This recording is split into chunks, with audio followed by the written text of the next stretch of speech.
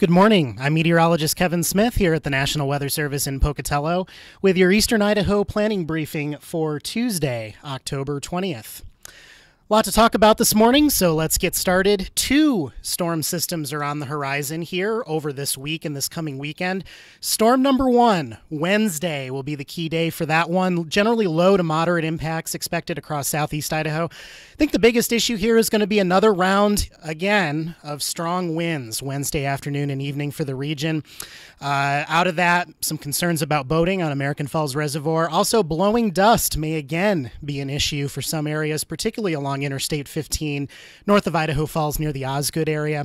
Few rain and snow showers are expected with this, particularly north and east of the Snake Plain, but I think that'll be kind of a secondary impact, generally nuisance activity expected. You can see our confidence for this first storm system generally running moderate to high for that system Wednesday into early Thursday morning. Perhaps a bigger issue, storm number two on the way for Saturday. Moderate to localized high impacts possible out of this system. And you can see on our gauge here, still low confidence on some of the details as to how this is going to play out, particularly for snowfall amounts and timing. But in general, widespread snow is looking possible, particularly Saturday and Saturday night across the region. Huge drop in temperatures behind a cold front also by Saturday evening, so some possible flash freeze concerns on the roadways. May see some icy conditions and travel impacts. Also a bit breezy with that system coming in for Saturday. Taking a look at the regional satellite view this morning, still have this high pressure center sitting out here over the middle of the Pacific Ocean, and you can easily see this zone, this corridor of moisture and cloud cover that's streaming eastward over the top of this high pressure ridge and then coming down across the Pacific Northwest into Idaho. Really, it's just given us some cloud cover here over the past day or two. A little bit of rain and snow shower activity generally up across Montana to the north of our forecast area. No big impacts out of this so far for our area. And again, what are we waiting for? We're waiting for a stronger, more organized disturbance to ride this flow over the high and come down across our region. And that's exactly what we're looking at with storm number one Wednesday and storm number two coming up for Saturday. Moving ahead to our weather impact overview matrix here, and I'll flash this map up here again. This is kind of a behind-the-scenes look on how we divided up our forecast area to create this table of impacts for you. So if you want to take a look here just for a moment and see which area you are located in. We'll slide back over to the chart. So today, beautiful, seasonable fall weather across southeast Idaho. A little breezy out there, not as bad as the speeds that we've seen over the past couple days, but still, if you're planning some late season recreation on American Falls Reservoir, watch out for a little bit of wave action out there during the day today. Here comes storm number one, lit up for you here on Wednesday. Again, wind is going to be the greatest impact, kind of nuisance rain and snow shower activity for some, but Snake Plain, Eastern Magic Valley, over into the Eastern Highlands here, I've lit up for moderate impacts from that wind. Breezy everywhere else as well, followed by a cold front by Wednesday night that'll cross the region, leading to cooler conditions here for Thursday and Friday, well below normal for this time of year. Quiet for most of the region Thursday, Friday, kind of a break between the two storm systems, but certainly that colder air is priming us for storm number two en route for Saturday. Have the entire region here lit up for moderate impacts from that. Mix of rain and snow showers expected here in the Snake Plain, Eastern Magic Valley, into the Southern Highlands, and then snow elsewhere, predominant precipitation type for the event.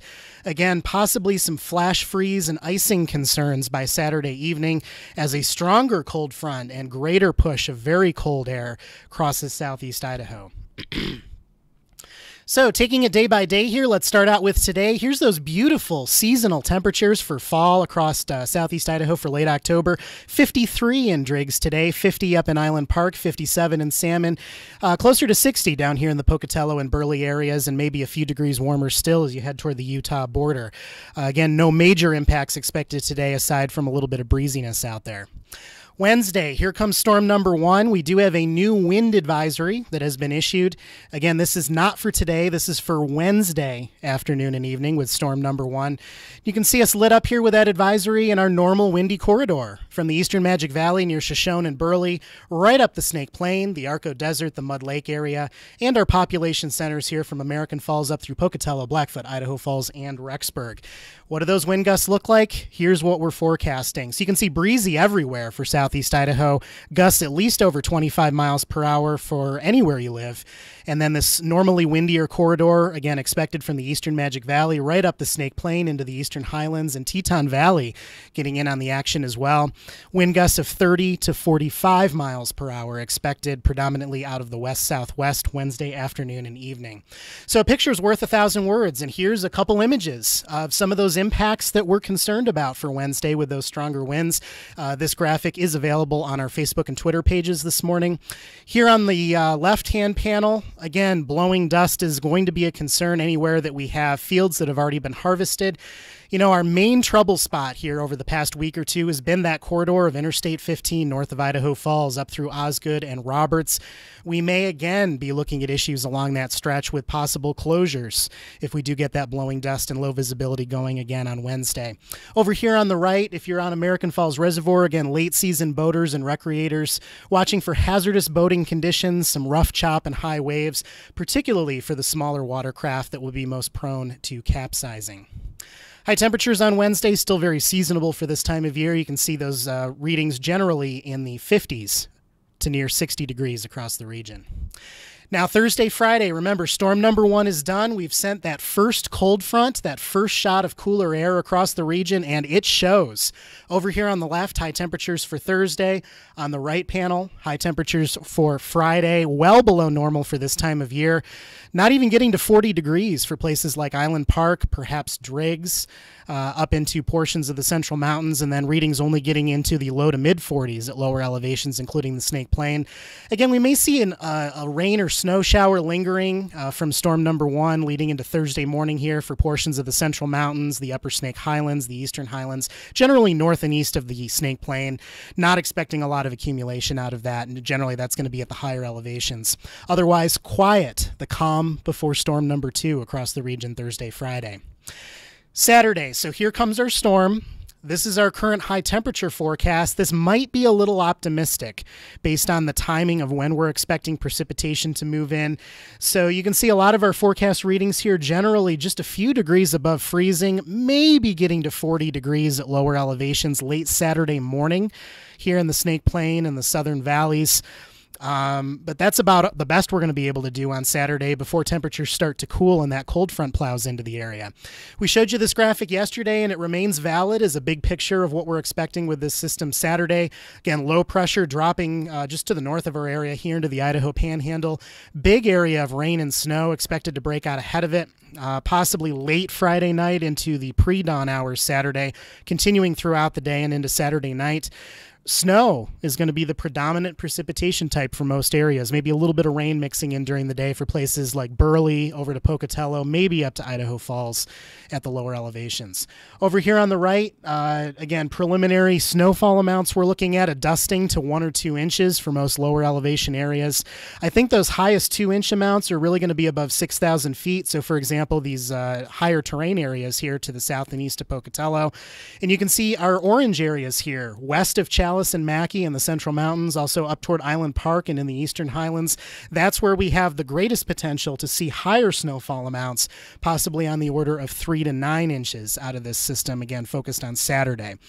So even for areas where we're seeing relatively little snow, again, a lot of moving parts here that we're going to have to watch in terms of potential travel impacts.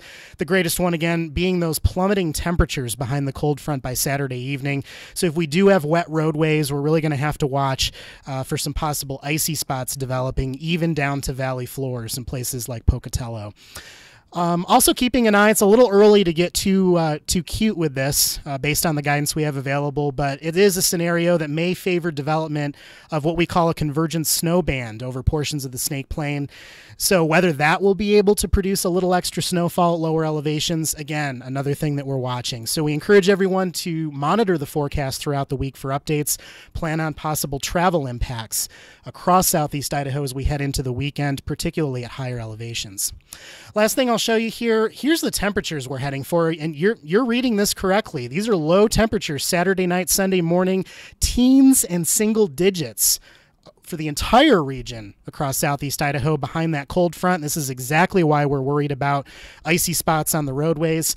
And then over here on the right, high temperatures by Sunday, barely making it to freezing, barely getting to 32 degrees across lower elevations. Places like Island Park and Driggs holding in the 20s for high temperatures behind system number 2 as you head into Sunday.